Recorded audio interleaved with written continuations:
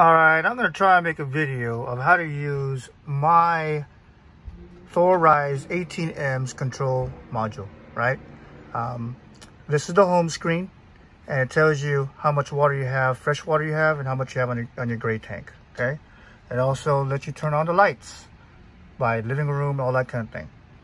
Kitchen, you know, I'm not going to read it through all it, but this also turns on the lights, and you'll know eventually which one of these mean, okay? Back to the home screen, shows you the climate, shows you the water pump, shows you turning off all the lights, turning on all the lights, all of them turn on, turning off all the lights, okay?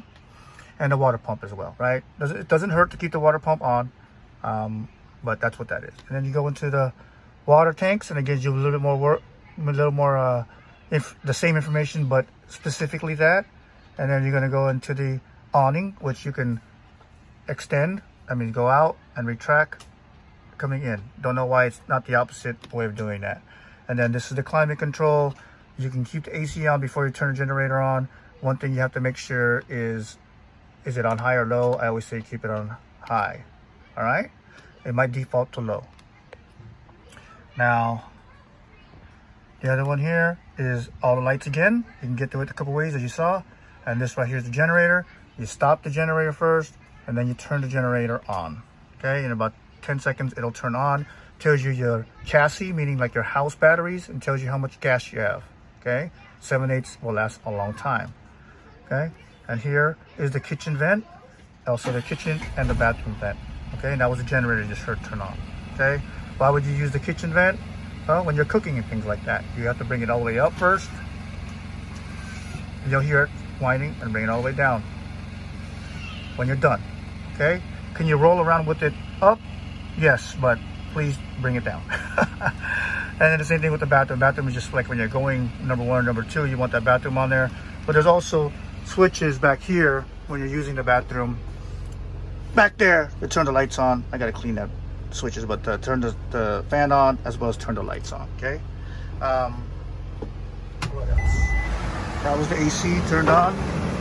Should be all right with that. I think that's it. And the gas, you go ahead and press this, and you say you want it inside the cab, meaning the van, or you want it for your hot water. So I just go like that, and I just turn it on. 60 is good. Okay. Just want to let you know 60 is good. And then if you're taking a bath, you're going to say off, echo, and turn the AC off. Echo meaning economical, hot, and boost if you want to take a shower in the next 30 minutes. Echoes is probably where I'd keep it. Most people don't actually use this because you're camping, the water's pretty warm already. Okay, and just turn it off. Before you take off, before you get on the road, make sure you turn this off, all the gas off. Okay, that, or turn the main switch off, which I'll show you outside. All right, that's how to control the module. If you want to know how to do the hookups, is watching on the AC. As a follow-up, these are the vents, so you can open them or close them. Don't know why you would close them. This is how to open up the vents, close the vents. Right, you'll feel it, so you have to know by heart. These switches over here. Oh, and make sure that the module says it's on high.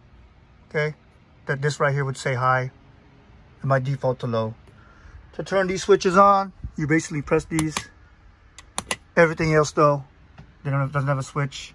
That means it gets turned on by the command module. All right, that's basically how to use it.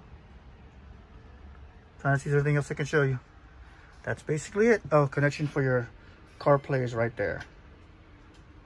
Hopefully I'm giving you everything you need. So these are the connections. If you watched my first video of how to control module, this is the gas master switch. That means it's on. That means it's off. So if you get on the road, you probably want to turn it off. And when I do your walkthrough with you, I'll probably tell you different ways to deal with it. But that's the safest way to do it, so that at least you know that the inside is not using the gas while you're on the road. Okay? This is if you have an RV site, RV hookups. That is the hookups for cable. This is your power. Always make sure to snap down when you're driving. Okay? I'll show you where the hose is at. This is the sewer hose. It's only gray, so it's not that dirty, but there's gloves. This is the exhaust for the heater. You need a key for your fresh water so nobody can tamper with it, right? I'll show you a different video for that. This is a city fill. You'll see another different video for that. when you're actually trying to fill it in through RV connections. All right, and I'll talk about RV connections later. That's your power. Okay, that when I showed you on the side there, that's where you connect it. You would connect this piece to the RV site, and you would connect the round piece into the van and twist it. Back there you will see a hose that you can put in here, so you can go ahead and rinse off feet, dog, whatever. Another water pump switch.